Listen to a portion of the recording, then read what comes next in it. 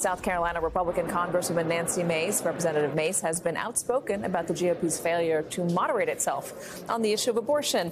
Congresswoman, thank you very much for joining us. I just want to get your position on the abortion pill. What do you think should happen with it?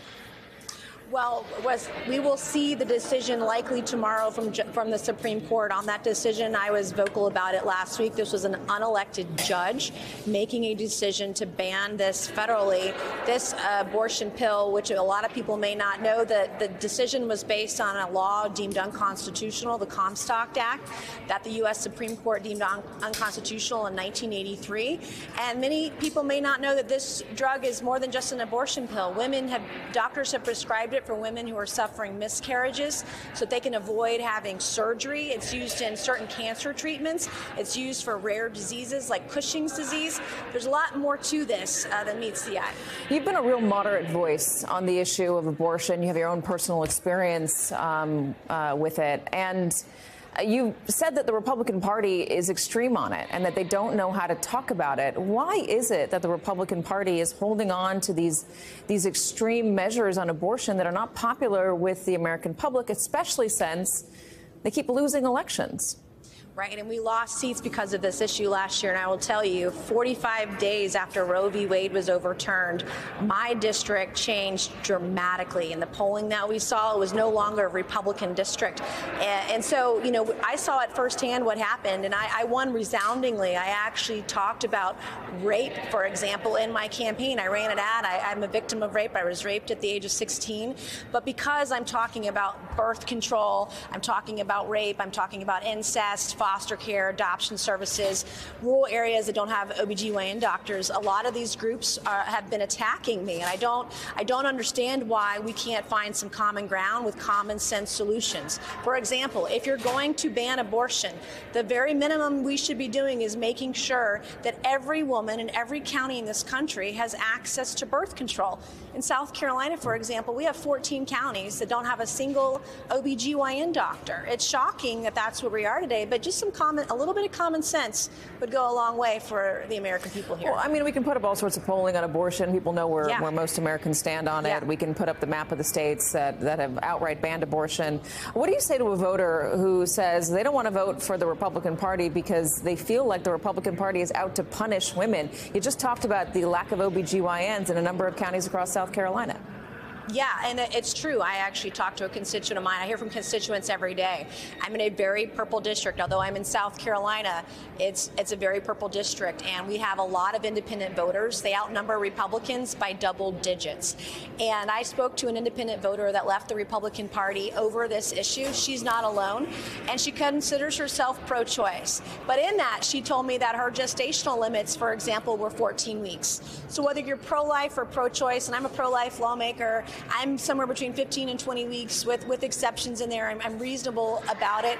But whether you're pro-life or pro-choice, there's so much that we agree on, and it's how we talk about it with one another that really makes a difference to those independent voters who are going to determine, by the way, the outcome of the 2024 presidential election. And by the way, as you know, Republicans have not won the popular vote in years, and this is an issue that is going to exacerbate that in 24. You need suburban women. Let me ask you about the other big issue that's out there, and that's guns. And I know you've been asked about it. You've said, again, that there are common sense compromises that can be had between the parties that Americans would support. You talk about more background checks, expanding them, which has a lot of support across the country, majority support across the country. Right. You also talk about Amber Alerts, potentially putting out a notice that says there's a shooting in the area, stay home, hardening schools and churches, et cetera.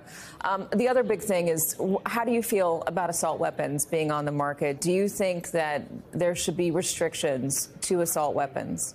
I don't, and I'm not a gun control person because I talk about gun violence a lot. Unfortunately, my district in South Carolina is not a stranger to mass shootings, and this is an issue I've worked on as a state lawmaker and now as a member of Congress. And the problem is, as soon as I say gun violence, people will automatically assume I'm talking gun control. But both sides have dug their heels in. You got to ban guns. The other side said, no, you can't ban any guns. But somewhere, again, like abortion, there's a middle ground, strengthening background checks, as you mentioned, hardening school schools is another. But as a Republican, because I say I don't want kids shot at school, it makes headlines, and it shouldn't. But, you know, when Nashville happened, we offered Easter baskets, and silence and prayers and Easter baskets aren't going to cut it.